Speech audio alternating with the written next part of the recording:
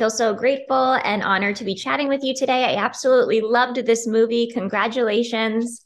You. You play Marie Antoinette, the infamous historical figure, but you brought such a nuanced complexity to her character.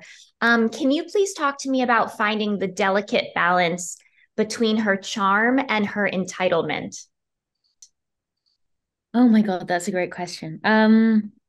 I think they are so intertwined. I think when I first approached this role, I felt like she'd been I had such a clear idea of her as this kind of spoiled girl woman.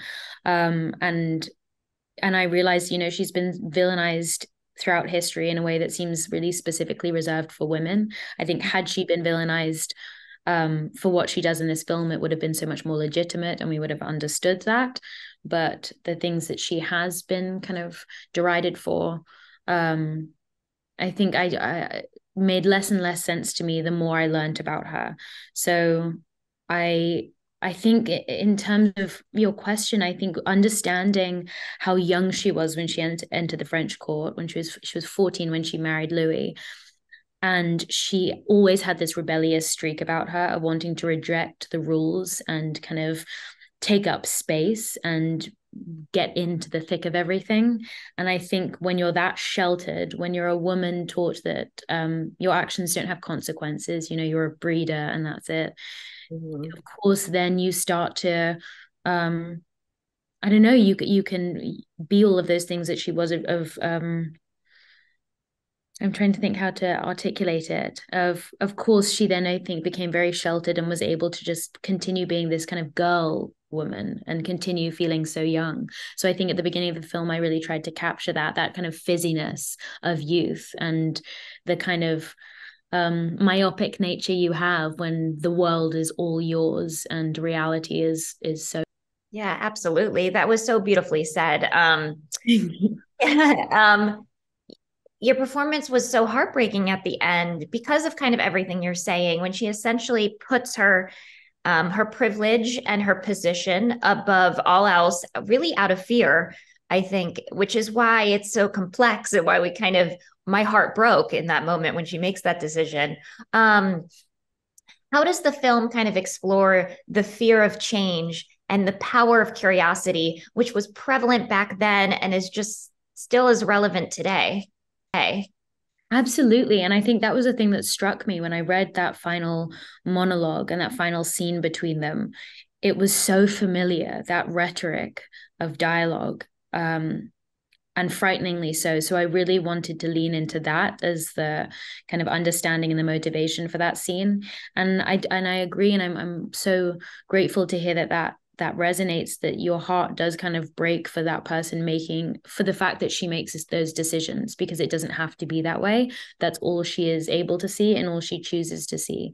And I think she starts to, and for her specifically it was life and death, but I wanted to relate it more to a contemporary context where I think she feels like a cornered rat and she's operating totally out of fear and self-serving pragmatism, where she decides to be myopic. She decides to only kind of clutch to the things that provide safety. And that ends up being things that I think she previously would have turned her nose up at and reject. They were the very things that she was kind of cynical of.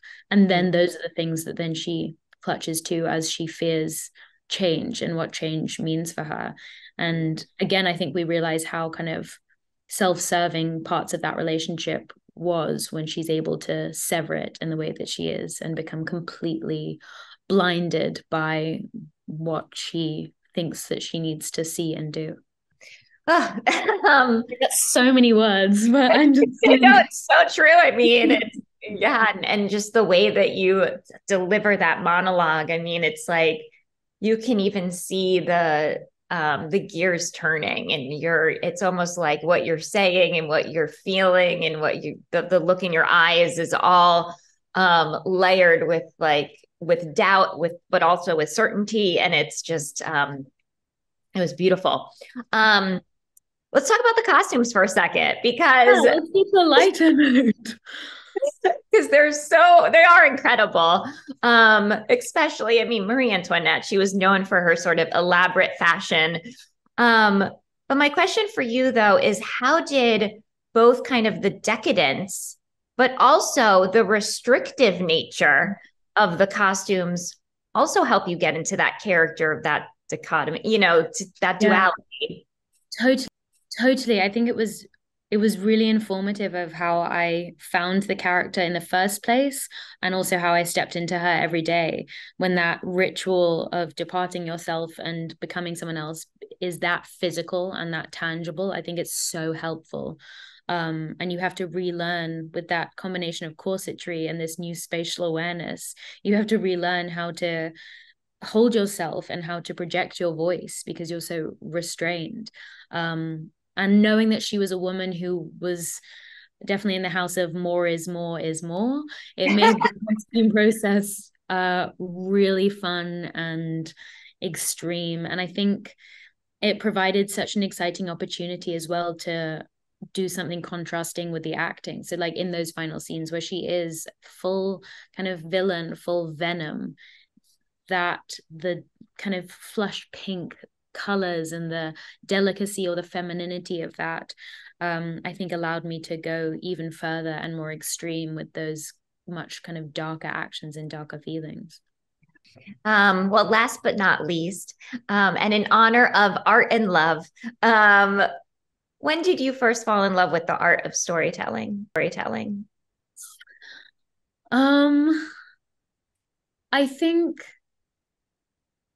I mean, I'm sure I started to fall in love earlier, but my first day on set on Miss Potter when I was 12, to be able to see it in that kind of context, in that scale, with that many people putting everything into telling this story, putting everything into their craft in so many different outlets, was so impactful for a young person to see, and to have a place in that was just the most magical introduction to this industry.